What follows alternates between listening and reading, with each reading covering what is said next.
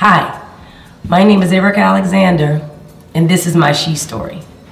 So I think what they want me to do is tell you a little bit about myself. Okay, I will. You may know me as an actress on television. I played Max in Living Single. I played Max in Living Single. I was Cosby's cousin Pam. I've been in television, film, and theater for 33 years, and I've had a good career. I can't complain. But most people don't really know who I am. I'm from Arizona. I am one of 6. Both my parents were orphans.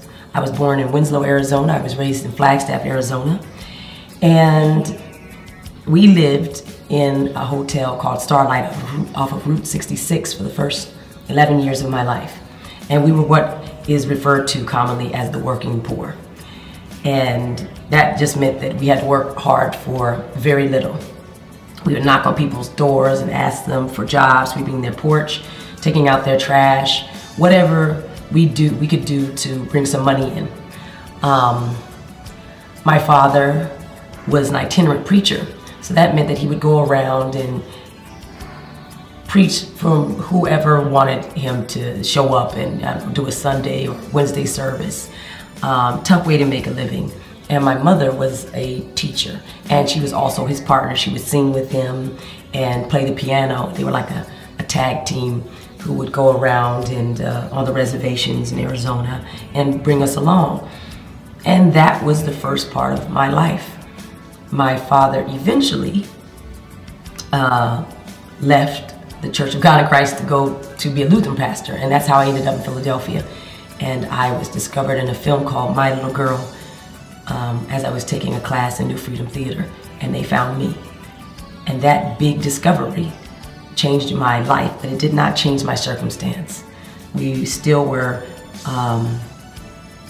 working hard for very little, and my father would soon after that pass, and I would continue to work and skip college and to try to help my mother bring in income, but also to help my brothers and sisters.